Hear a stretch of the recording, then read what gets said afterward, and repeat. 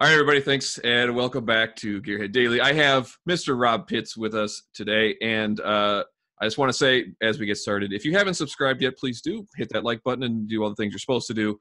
But Rob and I were mid-conversation, and we said, why not just film this? Because the conversation is better than what we could probably record. So we're just going to pick up where we left off. I'll give everybody the background. Rob is a busy man. He owes me a pool game, by the way. I've been practicing up. I do. Yes, you do. And I'll get out there to where you're at soon, because I do travel for work. So hopefully I'll be out there soon. And just get everybody up to speed. You're a busy guy. You got a lot going on. And we were talking, and I was just relaying a story about how my mom damn near broke her face on Friday. Okay, so here's what happened. She calls me. She says, this panicked voice. I just talked to her like 20 minutes ago, and then she called me right back. And I'm thinking, oh, this is strange. What's going on? This is not going to be good. No, it's not going to be good, especially since she called me right back, and I'm going, oh, geez. I pick up the phone, and she's really weak, and she's crying and just freaking out. And she goes, I need to go to the hospital.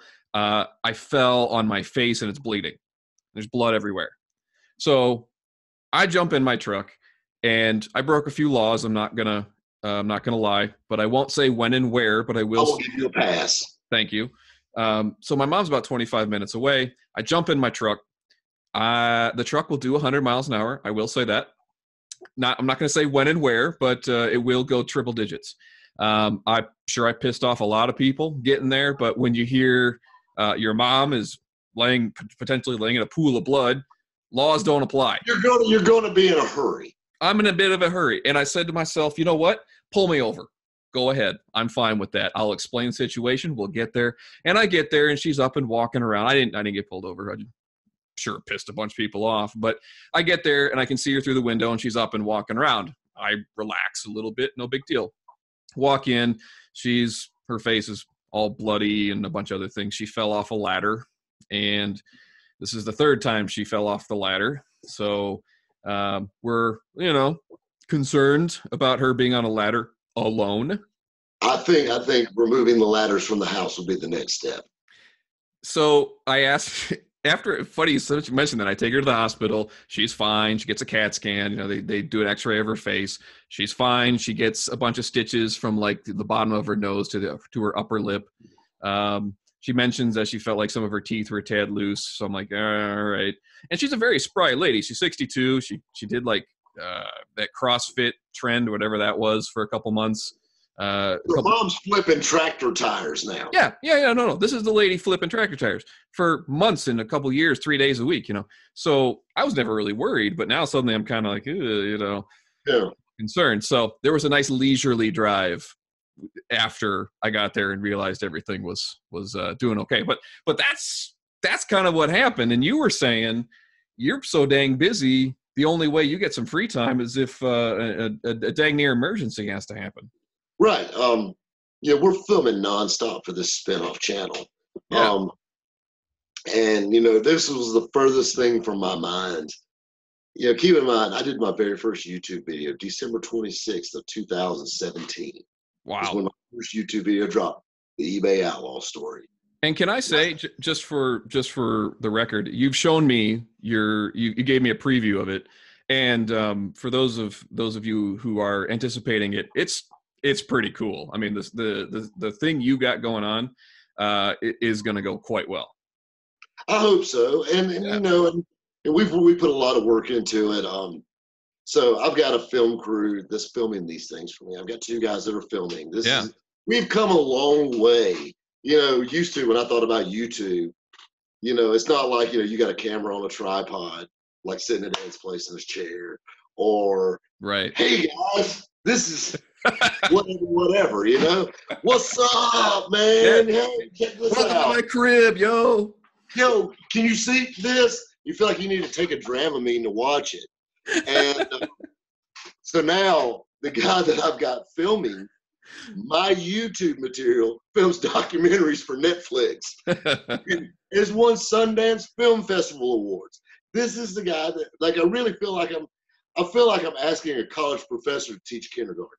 Right. And like, but he's threw some tricks into it, and Mhm. it's I guess the best way, and I'm kind of known for my little Southern sayings. We have took chicken shit and made chicken salad. Like no, with it. He Yep. has put the right amount of pickles. It's perfect. Nice. So I will say the production value that's expected on YouTube now is pretty high, and what you've You shown got me to so think far. about it. You got millions of critics. Oh yeah, for sure. Well, billions. I mean, how many people around the world can see it now? I mean, the thing you got to think about. A new blockbuster movie comes out. Hell, they can't comment under it. Oh yeah, they disable comments. Yeah. Yeah, yeah, but you know what I'm saying. Mm-hmm. We got, hey, Rob's shirt pockets unbuttoned. His beard's a little off. I mean, you talk about giving somebody a damn complex, okay? Oh yeah, don't get me wrong. People have commented about everything from his beard is great and amazing, all the way to what a dirtball. Exactly. You can't. Speaking of comedians, we were talking about comedians off air, and one of my favorite comedians is Mitch Hedberg, and he's got the line, "You can't please all the people all the time." And last night, all those people were at my show. I have been there before. Mm-hmm. So you can only do what you want to do, and if other people like it, great. If other people don't like it, I'm probably still gonna do it. I approach life with this credo. If you're going to make an omelet, you're going to have to crack a few eggs. Sure.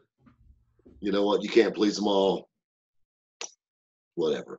I'm going to have fun with it. And the thing is, it's like everybody's got an opinion. And I'm not saying your opinion doesn't count. Sure. Right. It only goes, you can take that $1.25 and go get a cup of coffee with it. It's funny. I had not heard that saying. And then I interviewed a guy for my first podcast. He said the exact same phrase. Now I've heard it twice. I've never heard that phrase. $1.25. Yeah. Well, I'm still trying to figure out what it means, but I'm sure eventually I'll figure it out. Well, Google it. Yeah, I'll do that. So we were also talking about some of the new things you've got going on, because you, as everybody knows who is watching this, is you trade and sell and buy and sell cars, basically. Excuse me? Collector cars. Collector cars, right? Okay. So you buy and sell and trade those, and is that your main kind of source of income, or is that just? No, that's a hobby. Okay. That's something about me that's I don't have normal hobbies. Like normal hobbies, like guys that play pool or golf, guys that play softball, or guys that golf, or fantasy football, or something like that. My hobby is making money with my hobby. Okay. Like, I love classic cars. And then I found a way to own the cars that I always wanted. Right. And make $1 or $2 along the way. So it's even better. Right. So no, it's not my mainstream of income though. Okay. It's I used to do sales strictly, and I loved it, and I miss it sometimes. Mm-hmm. Then I see these starving salesmen out there, and then I'm thinking, you know what? It's feeling pretty good on this side too. Mm-hmm. It's nice to sell because you want to, not because you have to. Right. Well, you come across differently too if you're not desperate to sell something. Well, and I'm going to tell you something that bleeds over into your sales strategy. Mm-hmm. People smell blood in the water, and they know when you're struggling. And mm-hmm. I mean, I'm going to tell you something. And when I was selling new cars, I was really good at it. I've always had the gift of gab. I've always had just a knack of reading people. And I'll be honest with you, 9 times out of 10, if you're remotely interested in buying a car, I could be the guy to talk you into it. Mm-hmm. But sometimes, the crowd's off. People aren't coming in, things like that. You know how many times that I wore, a pair of $200 Florsheim shoes with a perfectly starched shirt and slacks and a tie, and carrying a $700 Halliburton briefcase. Actually, me and Ed talked about the Halliburton briefcase. I'll get back in a second. with my $700 Halliburton briefcase sitting in a Ford dealership with $20 negative in my account. You know what I'm saying? It happens. Oh, yeah. And people don't see that part of sales. All they hear is the stories. So when I tell them, you know, hey, you know, I get kids, and I say kids. I mean, these 16, 17, 18. I'm getting to the age where I can call anybody under 30 a kid. and so that's the one upside to growing old, is I can do that.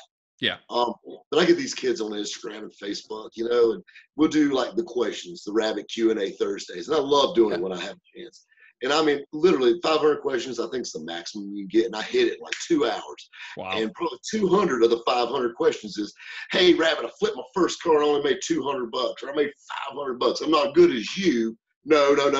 You did great. We just don't brag about it. We talk about our home runs. Yeah. Those are basic. And that's what pays the bills in repetition.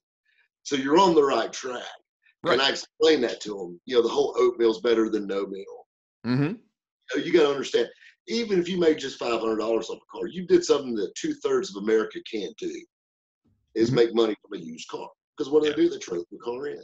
That's and tough. You know, as I do, if you trade a car in, you've lost money on it. I'm throwing that. And no matter how good a deal they told you, they gave you, they're buying it to resell it. They're not buying it to help you out. They're not buying it because they're in love with it. Or my favorite one, no matter what the car was, we had this one guy that worked at the Ford dealership. His favorite thing, no matter what it was, we always had a buyer that bought those. Sure. So, like, you know, if somebody come in a Celine Mustang, okay, that's a believable story. Someone comes up in an Escort station wagon. I've got a guy that buys every Escort station wagon. Nobody wants the Escort station wagon. Right. So you know, it's funny you mentioned that, because when I bought I bought a pickup truck, brand new. It's my first brand new vehicle ever. I usually buy them new, but I had my little Malibu with 200,000 miles on it, and they were going to give me $1,500 for it, and I knew I could probably get 35 for it, you know, on the open market. But the way it worked out, and this is, you know, I did my homework, and here's the kicker of it, is they said, well, because of the GM discount and the loan discount and the trade-in and the fact that you own several Chevrolets, you get this X amount of dollars.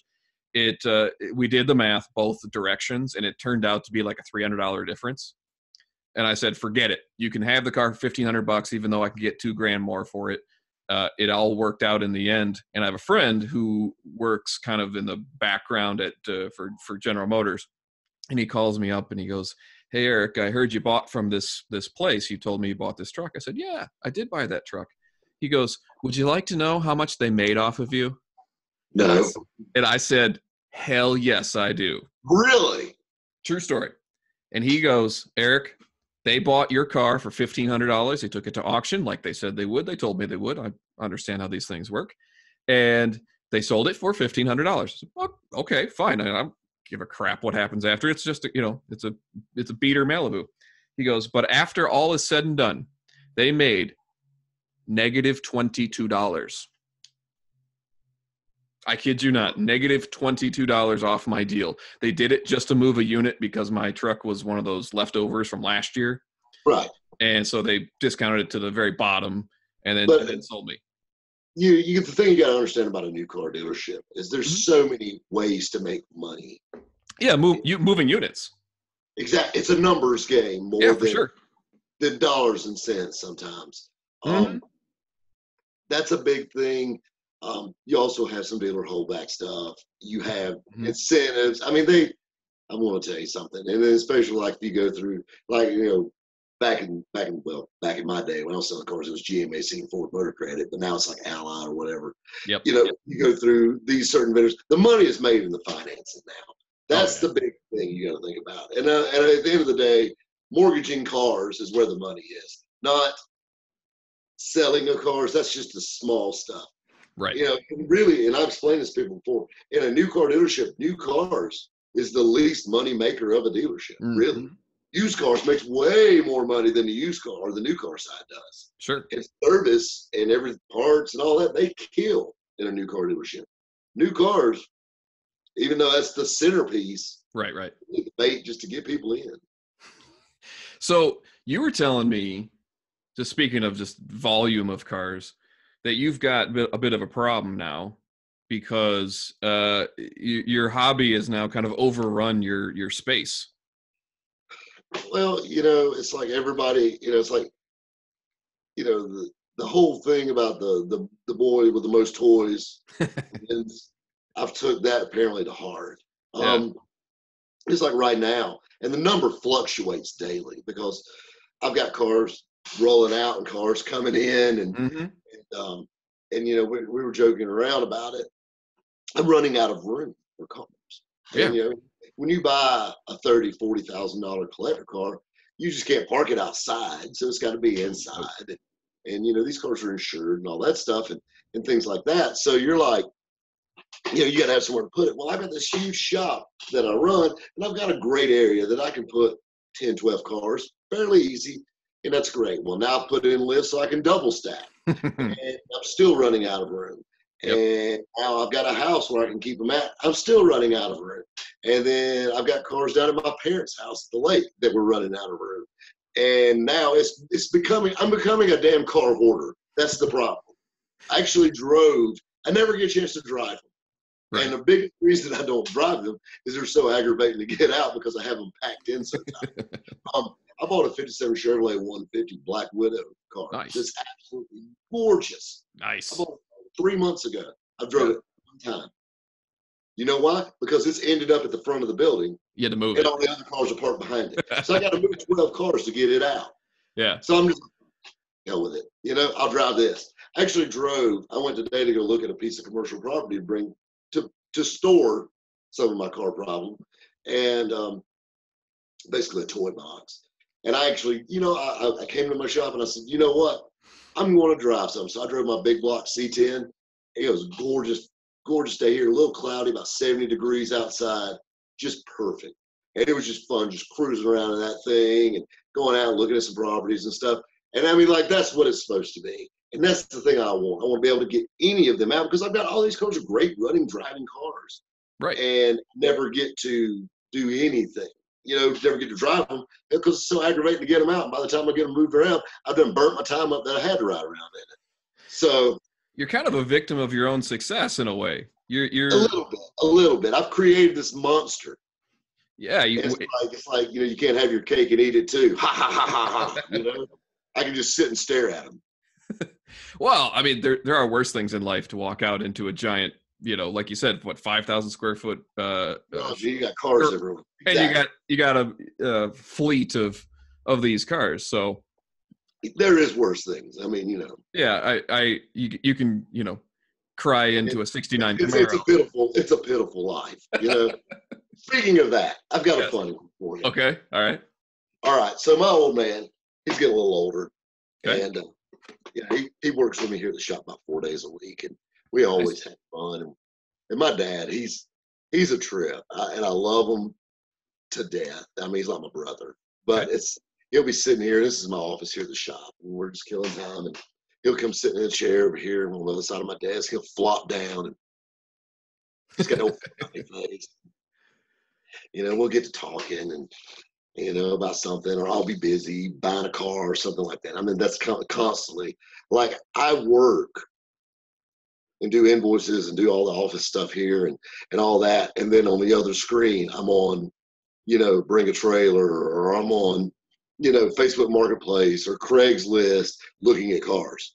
Okay. And I bought some very interesting ones for this new channel launch that I normally wouldn't buy, but were I've been taking pages from famous YouTubers. Okay.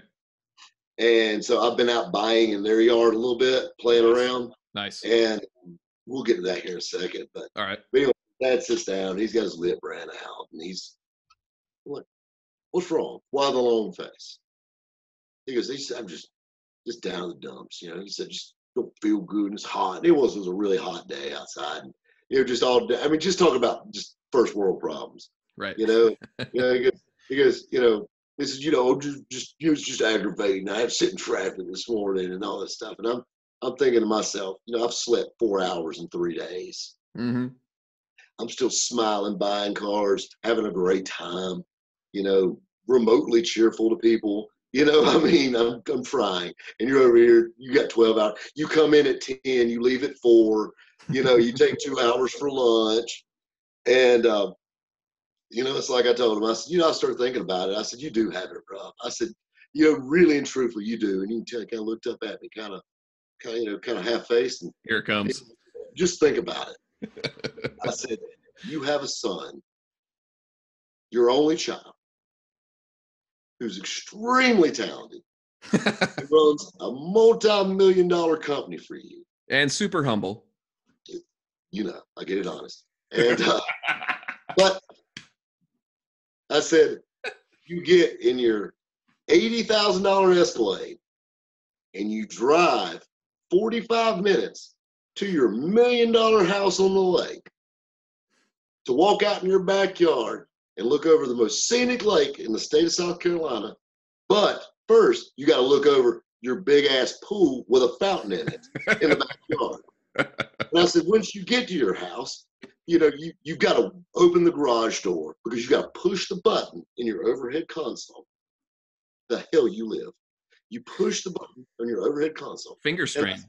Exactly. And then I said, then as soon as you get out of your Escalade with its motorized running boards, and you shut the door, and you take your leather briefcase that has nothing in it, because I don't know why, because you never get anything out of it during the day, but you carry it, and you walk into your garage, and you walk past your 23-foot, you know, Baja big block boat, and your 57 Chevrolet Bel Air convertible, and your 427 Corvette, and your wife's Escalade of 40 years, the love of your life, and you walk into your beautiful home, I'd blow my fucking brains out.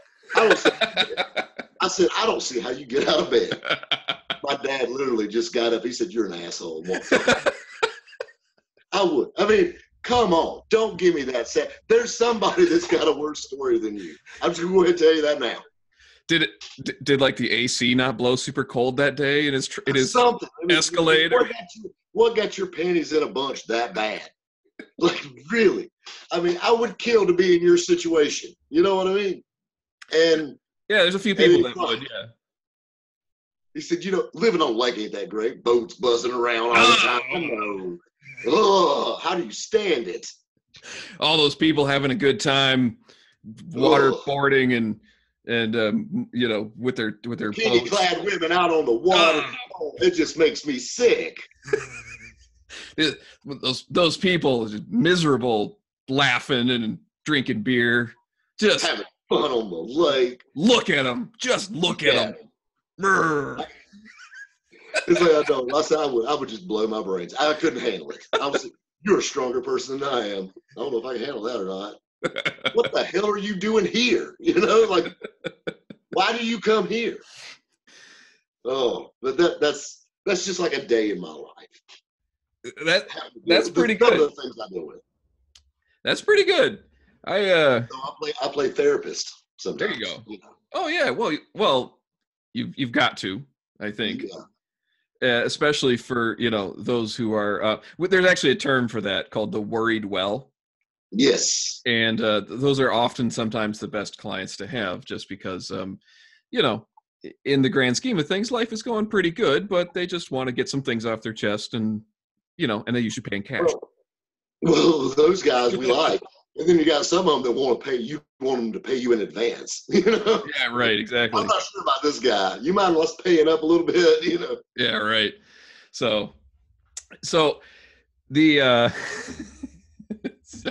sorry. I just hey, when you get a case of the giggles, right? We were I get them all the time. Yeah, so we were chatting again off air about kind of this weird thing, this kind of weird phenomenon that has happened through VinWiki. You suffer from it more than me, so I will definitely concede to that. But I still get people in my hometown recognizing me, and you're saying you're getting people like, you know, dang near breaking down your door. I get people. I mean, not breaking down my door. That's an exaggeration, but you know, the funny things you get in the mail.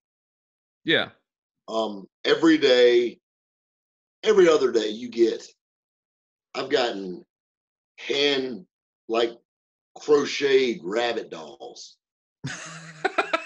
Was it They good? were very spooky looking, by the way. Oh, it wasn't done well. Well, they were done well, but it was just creepy looking. They had like red eyes, Right. You get an A for creativity, but nonetheless, I've had a guy, some of the most crazy things, send me a Rabbit diecast car, Volkswagen Rabbit diecast car. Makes Rabbit sense. keychains. Yeah. Or I got a box of Volkswagen Rabbit emblems. Had probably 50 in the box. Huh. So was Rabbit the name that you gave yourself, or did somebody else give that to you? That was given to me when I worked at the new Ford dealership. Okay. By the owner of the Ford dealership. Quick story, I sold new Fords. Sure. This was back 06. Okay. And I started out, never sold new cars in my life. And decided I want to work at a new car dealership, and it's straight commission. Okay. It's a commission job, and there's no steady paycheck in sales like that. I sold 9 cars my first day there. Nice. It was one of their best sellers. Sold 9 cars in 1 month, and it just luck fell my way that day. But you had to be able to close that deal too. They had the sales board that all dealerships have. They have like the salesman's name and the stock number you sold, the trade, and all this stuff. Yep. Well, I was writing Robert so many times on that board that it was just kind of scribbling it up there. The salesman came in, and the owner came in, and the owner, George Davenport, he's an ex-boxer, like Golden Glove guy, and he hit so many times in the head. Like, he was still a stocky, big guy, and he was an older guy, but I mean, the brain damage has went on, you know what I'm saying? Cauliflower ear, the whole shooting match. But he talked with a real slurred speech. I don't know who the guy is, but he sells a lot of cars, and it just stuck. So next thing you know, in my little glass office, it said, Rob, Rabbit hits. And that was, hey, Rabbit. And now, to this day, everyone at that Ford dealership, they actually moved. We actually filmed at the old dealership, walking around and telling some funny stories about the dealership. But even to this day, the owner of that dealership actually lives like one neighborhood over from me. So we always bump into each other at the same convenience store. Okay. And as soon as he walks in, he's like, Rabbit! It's just like they don't know me as Robert. But other than that, not many people ever really called me Rabbit till now. And then it's just, because it was so funny, like somebody comes up to my dad at the shop, and he's not exactly a Mr. Personality. I mean, me and him have some fun, but he's not really ready for the open crowd yet. Right. And somebody comes in and he goes, oh my God, you're Rabbit's dad. He's like, who the hell's Rabbit?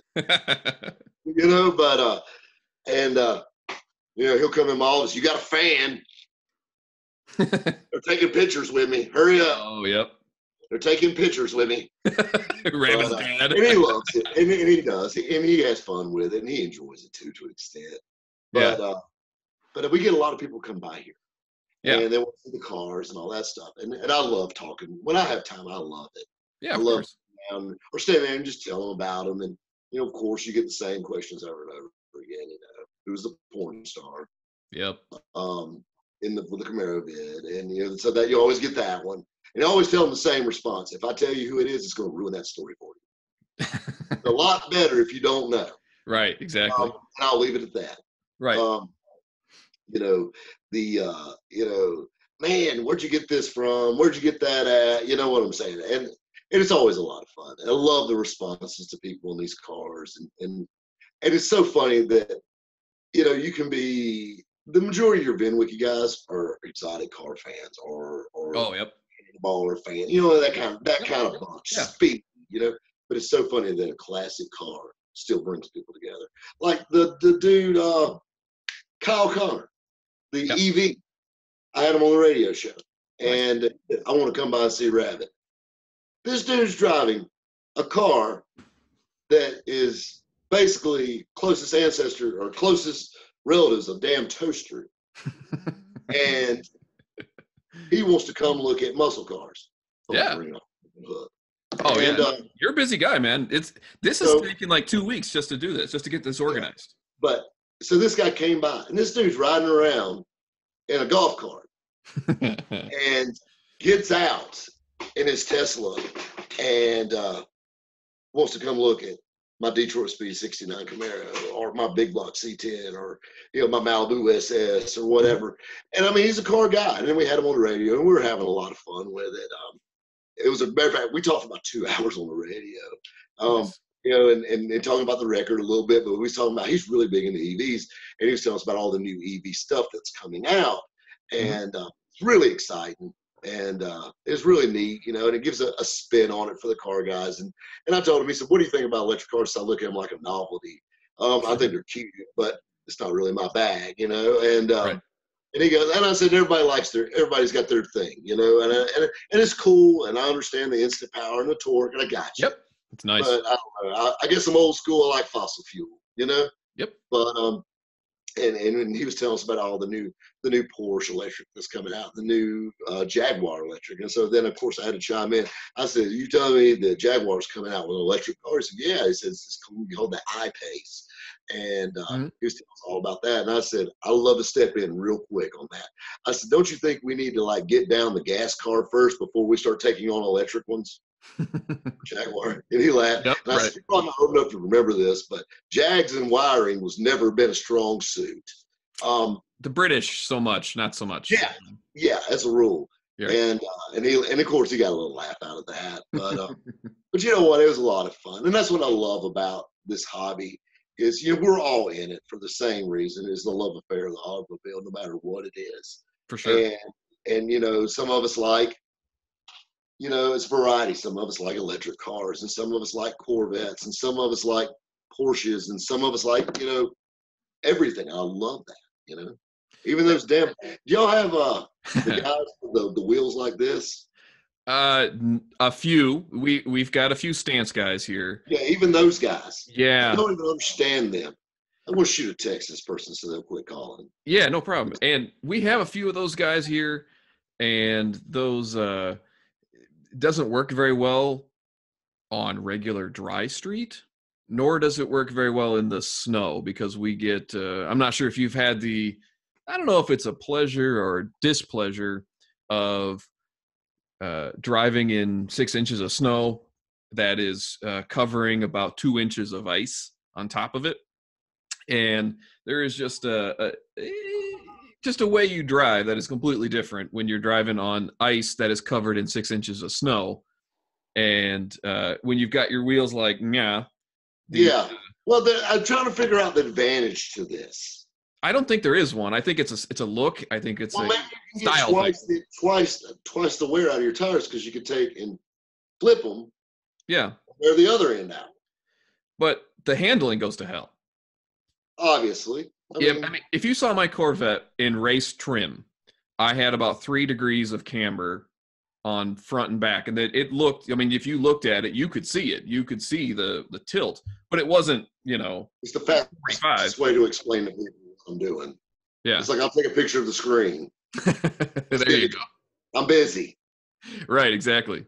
And I think when you talked about all the different, so we have some of those folks, but I think when you talk about the variety of the car field, I always get a little weirded out, or I confused when I hear or I read those articles that say, "Oh yeah, the car culture is dead. The millennials don't want cars. They only want to ride this or they don't want to ride that." But the variety of car people that are out there tells me that maybe certain scenes may be fluctuating up and down, but cars in and of themselves are still going pretty damn strong.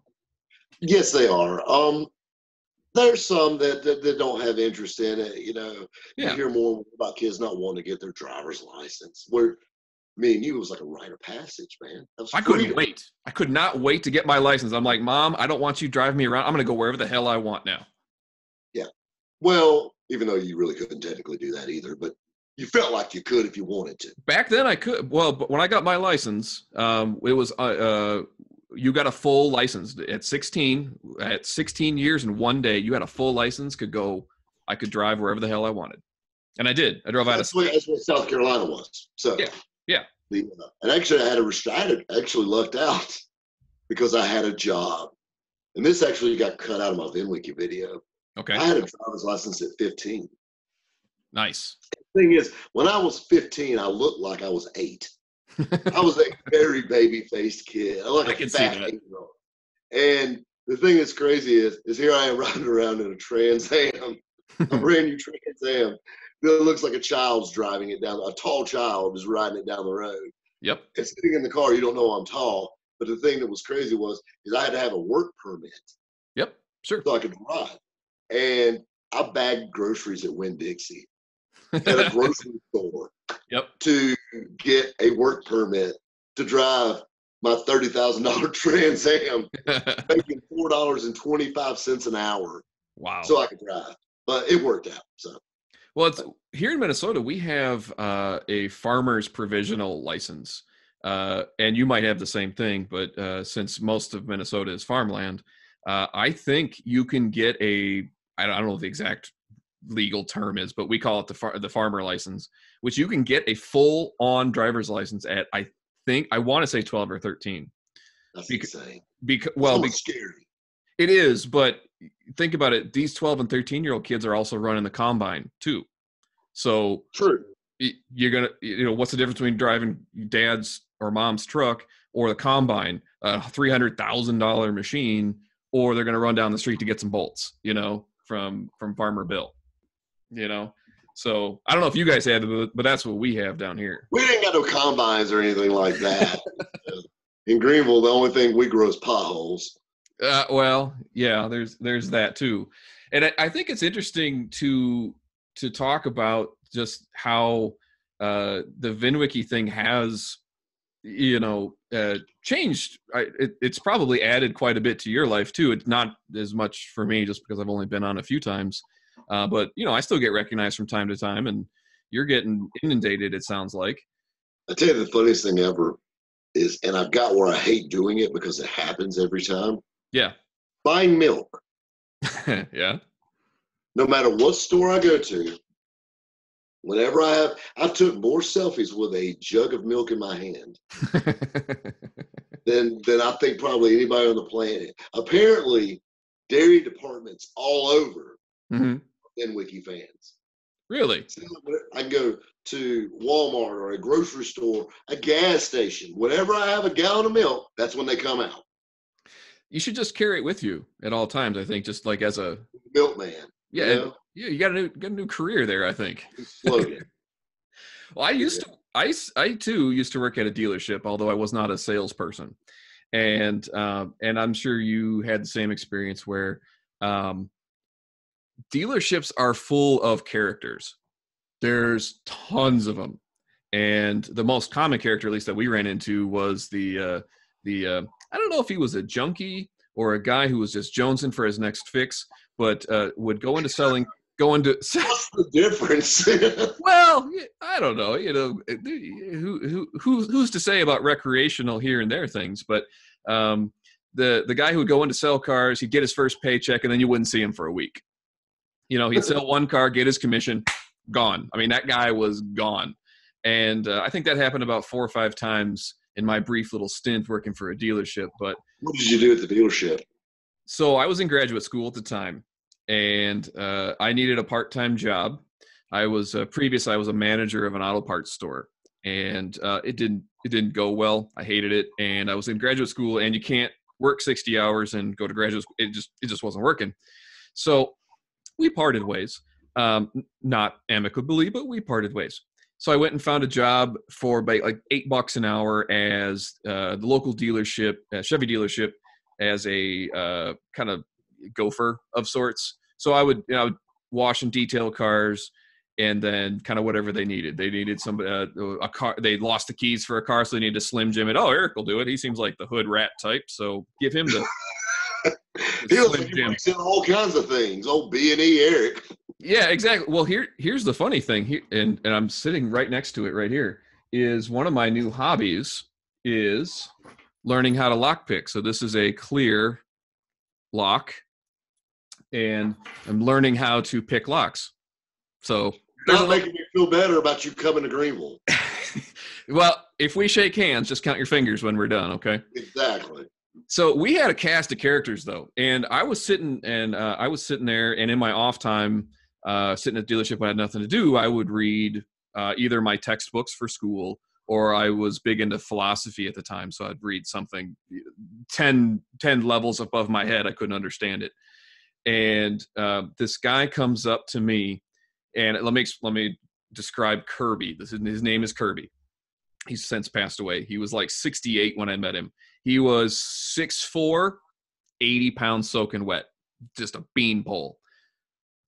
Big cowboy hat, cowboy blouse with the bolus tie, big belt buckle, skinny jeans, and the very warm. Before they were cool.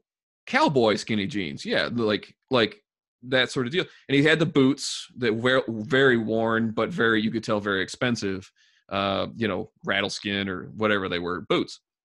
And he looks at me, and he's kind of got this look on his face, and I look at him, and I the first thing I said to him was, I bet you enjoy wearing that outfit no matter what anybody thinks of you. And he says, that's right. I would wear this on any given day. I don't care what the fashion is. And then I looked at him. I said, what the hell are you doing here? You seem way more educated and way more kind of with it than your average car guy. And he was not the smarmy type. He was the straight shooter. And he said, Eric, I'm going to tell you a little something. He goes, this story starts with the phrase, I believe you should talk to Jesus before you meet him. And I said, okay, where's this going? He said, well, and he had all sorts of crazy stories, but he says, Eric, I have lymph node cancer, and I was given 3 months to live, and I'm on year 3. And so I'm living on borrowed time, and I didn't think I was going to live this long. So I spent my entire, savings, which was considerable apparently. And he says, I barely finished the 6th grade, but he was the most eloquent, most well-spoken, most intelligent person I'd ever meet. It was the weirdest, like, what the hell are you doing selling used cars? It was just at a dealership of all, it just made no sense. And he says, well, Eric, I just need a couple bucks to kind of get me by. And one of my things that I did before one of the things I wanted to do is I went to Mexico, Eric. Now imagine skinny guy, big, the big glasses, the old man glasses, real skinny, super nice. I'm like the most well-read, most intelligent person I've ever met, 6th grade educated. He says to me, I went to Mexico, Eric. And at the bottom of that hill, there's a large hill in front of me. And at the bottom of that hill, Eric, was a man. And that man was selling peyote. Now I took that peyote and I started walking up that hill. And I am not a religious man. I do not necessarily believe in God, but I tell you, Jesus is real. I met him, and he is at the top of that mountain. I suggest you talk to him before you beat him. and that is kind of how all of our conversations went, every single one. And he also smoked Marlboro Reds too. And I asked him, I said, should you really be smoking those, Kirby, at your age? He goes, Eric, I got stage 4 lymph node cancer. You think I'd give a damn? And at this point, does it really matter? Enjoy yourself. Yeah, I'm like, I went, fair enough. He goes, I said, whatever. And this is the kind of guy that would go to a restaurant, and we would, whoever it was, not your waitress, but the person who goes and seats you, the hostess. Thank you. He would give her a tip. And I looked at him, I said, what, you don't have to do that. It's kind of not the thing. He goes, I know, but imagine how great her day will be after that. And I went, that's a very good point. And I want to tell you something. My mother got me in the habit of doing this. And this is something my mom does. Mm-hmm. She'll go Starbucks or, fast food place. If she sees like a mom with kids behind her, mm-hmm. she'll pay for the food behind her. Oh, yeah. I've heard of that. That's nice. And, or a cup of coffee or whatever. And she got me started doing that. You got to think about that. One little thing can totally change somebody's day. Yeah. it's just like you get a waitress with extremely good service. Sure. That you just like, or they're just, and I mean, when I say like, I ain't like trying to say hit on, but like, you know what I'm saying? Yeah. Just people. And you know a good person when you meet them. A genuinely good person, yeah. Yeah, and then those are the people that you want to see get ahead. You want to see them smile. So you know what? What's $20 at the end of the day? I mean, it's not going to make or break anything you're doing at the time, but it'll make their night, Yeah. Or just, whatever. And so I totally see that. Right. Is your mom still around then? Yes. Oh, okay. Yes. Oh, yes, okay. My mother is very much alive and well and chews my ass on a daily basis. Well, good, because my mom today was having me do all sorts of chores at her house because she fell off the damn ladder, and now I feel guilty. So that's how moms work, is with the guilt trip. Yeah. Yeah. Well, yeah. It works. That's how they work. They get you with the guilt trip. It works. I want to tell you something, Eric, and I mean, I don't know if you drew this from me or not. I love to work. I do. Okay. I really do. Yep, putting in hours is nothing for me. I mean, I'll probably work 80 hours a week now. Okay. But there's certain types of work that I won't do. Yep. Not that I'm too good to do it. I just refuse to do it. Sure. Because the way I think about it, I can make more money doing something else than wasting my time doing this. Right. So I'll pay somebody to do it that does it all the time. It's not that big a deal for them. I hate cutting grass. I'd rather take an ass whipping than cut grass. my dad made me cut grass as a kid. And the things I said about my father under my breath pushing a damn lawnmower. Mm-hmm. They're just like, literally, I would probably push it over the top of his body if I could have got away with it. Yeah. I was so mad, spitting nails. I will never cut grass. I've owned 3 homes from 20 to now. Okay. I've never cut grass once in my life. Wow. I did it today. What now? I did it today. Yeah. I hate cutting grass.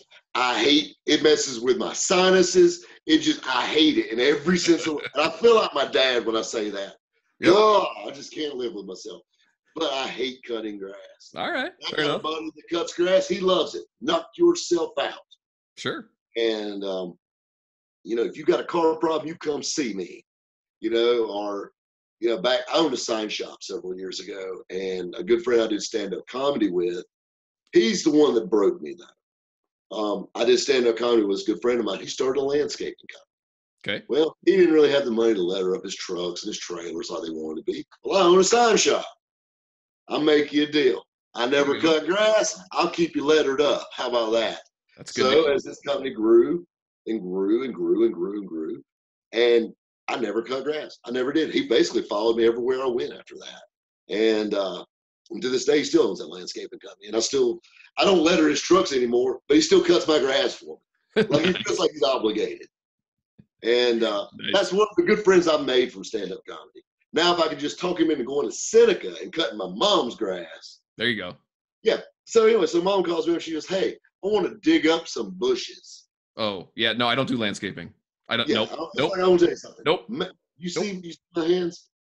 No manual labor. I don't do that. Very soft. I can tell. Yes, baby soft. Baby soft.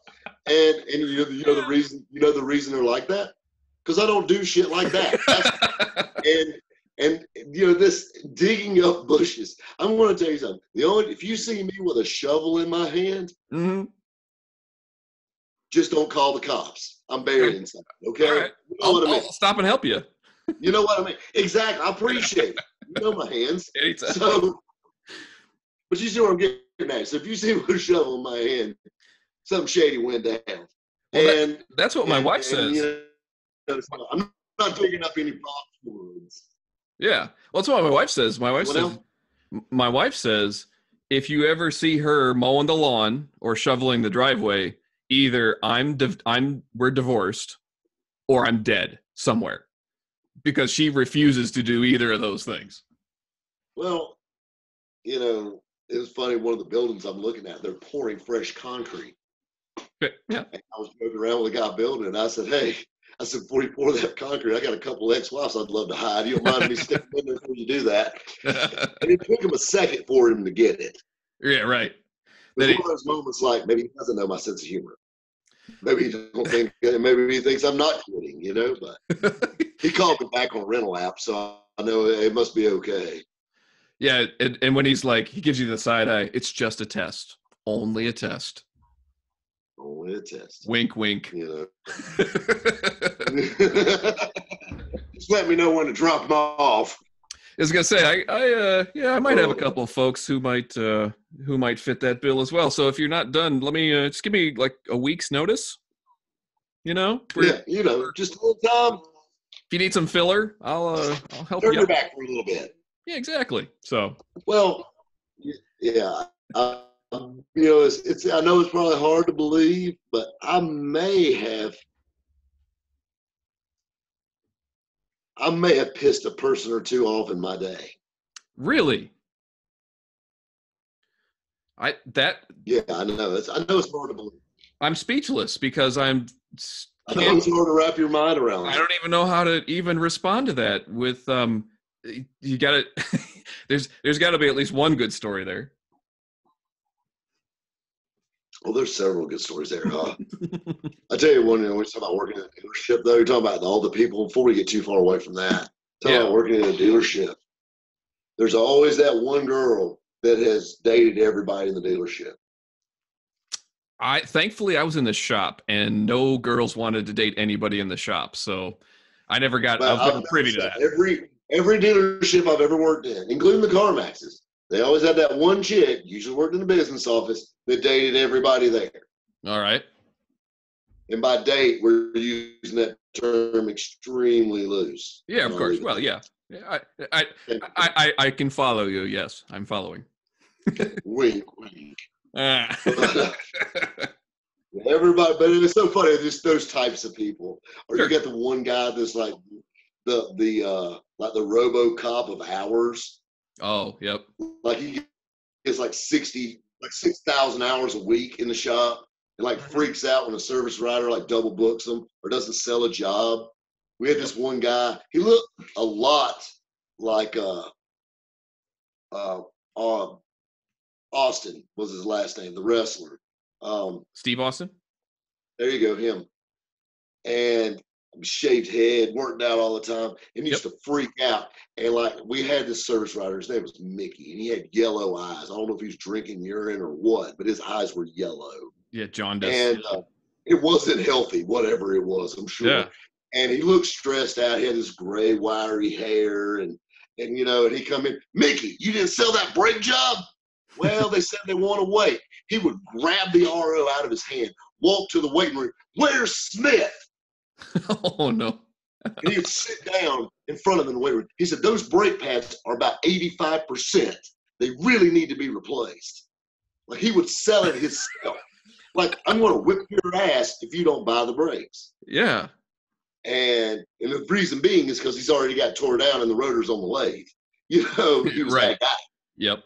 And it was insane. So like every dealership's got that guy. Oh yeah, and there's always my favorite was apathy guy.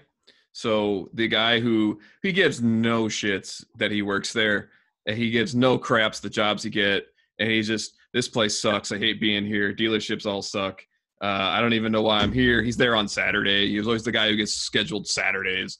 And there was one guy, I can't remember his name, but he put like a Grand Am, the 2-door version. This is a couple years ago, up on a lift. And it just crunched the crap out of the rocker panel, smashed it. And I said, is that the correct jacking point for that? I'm not trying to tell you how to do your job, but you're smashing the living shit out of that rocker panel. He looks at me and goes, I don't give a shit, man. I'm just going to do my job. And he walks away. I'm like, all right, well, who am I to question this? Who am I? Again, I'm just here part-time washing cars, man. I ain't here to piss anybody off. Well, and that's dealership life. Like you just kind of like floating along. Yeah. Trying to get something done. Yep. It was hilarious. CarMax was a lot like that. You had all these different types. Mm-hmm. Like we had the guy that had the big toolbox out in the shop. Oh, the $50,000 toolbox? Yeah, I know that guy. And the guy that can't fix anything, but he has a tool for everything. Right. Yeah.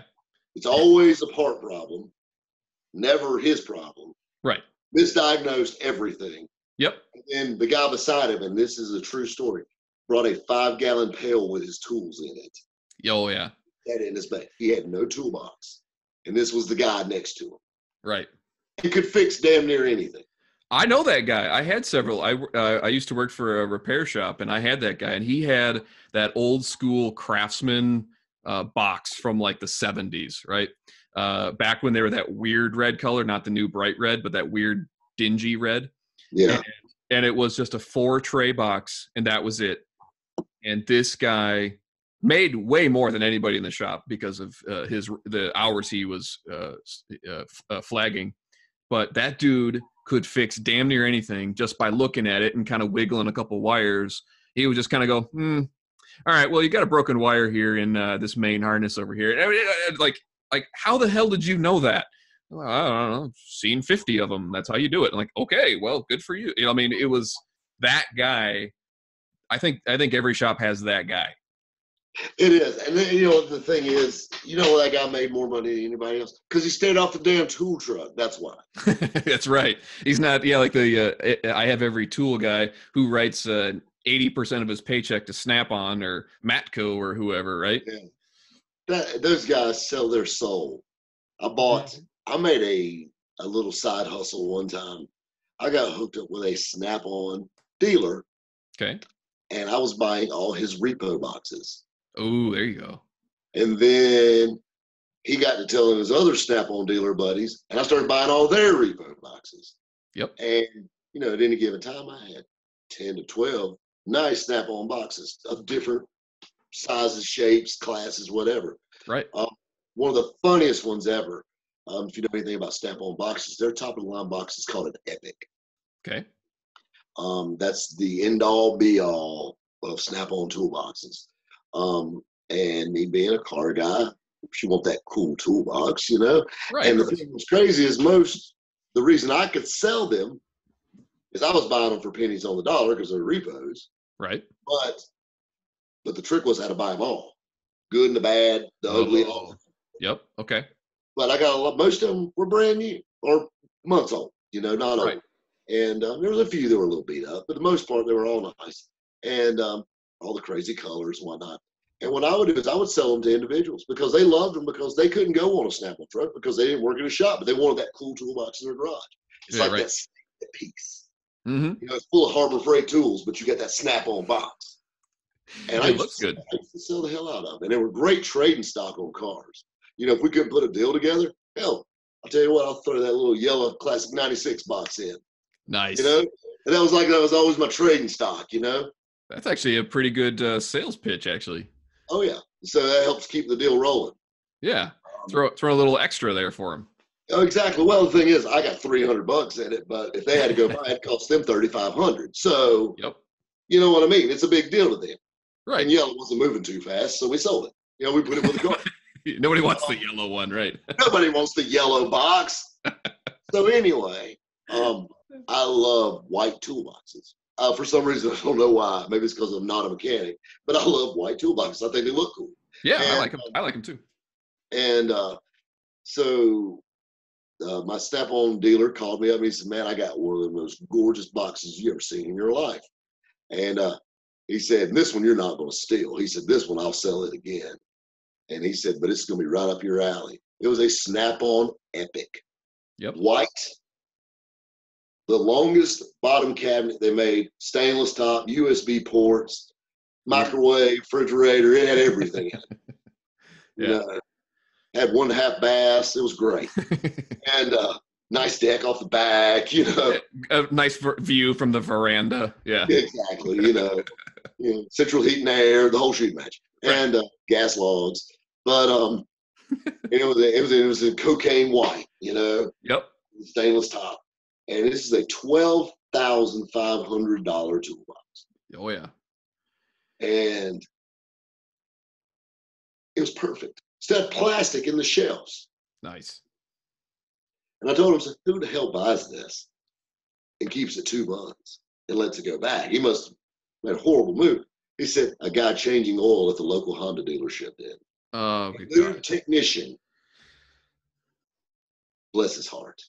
That's predatory right there. Who in their right mind would sell a guy that changes oil for a living a $12,500 toolbox? He needs 4 wrenches and a an guy oil that filter makes wrench. $16,500 a year. Yeah. If he's good. I mean, like literally, that's predatory lending is all that is. I mean, it's like the devil. Who sold you that? Satan? Well, you know? Well, not only that, but doesn't the salesman get a hit for returns and stuff like that? I mean, they do. That's bad. So this box came in. I had a KLR black box that I liked, stainless steel, all this stuff. And me and my Snap-on guy were trading, joking around. And I'm a wheeler dealer. I love to deal and all that stuff. And he wouldn't sell me this box like the ones in the warehouse that all the repos were in. This was special. Of course. So I had this KLR box. He liked it. And I said, how'd you trade on the KLR box? He goes, we got within $2,500. Okay. Yeah. Me had to throw a little boot in to buy this $12,000 box. My box was probably a $5,000 box. Okay. So it was a deal. Yeah. So I don't know if I can do that or not. Okay. Well, I noticed him walking around his truck. The Snap-on has promotions and things like that. Yep. And I said, so this box isn't listed as a repo. He said, no, it ain't even been. I literally, he gave it back. I took it back. Yeah. That's the reason I'm not getting sold with all the other repo boxes and things like that. And he goes, and I noticed there was a sign hanging up inside the little truck with the air running. Yep. It says, finance any Snap-on product over $1,000 and get a free GoPro Hero 4. This is back when those were new. Yep. If you finance it. So that gave me a goal. Yeah. So I just looked back at him and said, listen, I'll do $1,000 between your box and mine. And I said, it's a white toolbox. Or you can sit here and look at it. He said, I can't take that. Good enough. I walk off the truck. It's fine. 2 days later, he said, $1,000 still stand? I said, yes, sir. I said, bring my box to me. So he goes pulling up in his tool truck, and he goes, all right. He said, you write me a check today? And I said, I want to finance it. He gave me a Hero 4. I paid it off the next week. He said, you asshole. I said, you want to sell it or not? Yeah, you want a deal or not? So it worked out. And then the next week I paid it off, which made it even worse. I was all kinds of son of a bitch writing that check. Oh, yeah, exactly.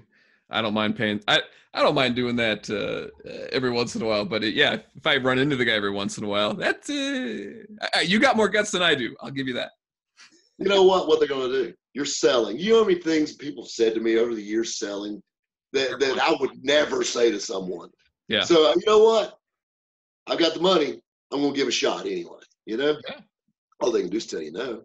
I've never had nobody tell me I'm not going to sell you that because of your offer. It's funny. Like buying a house. Well, it's funny. Speaking of moms, my mom has always told me, he says, Eric, what's the worst they're ever going to tell you? No.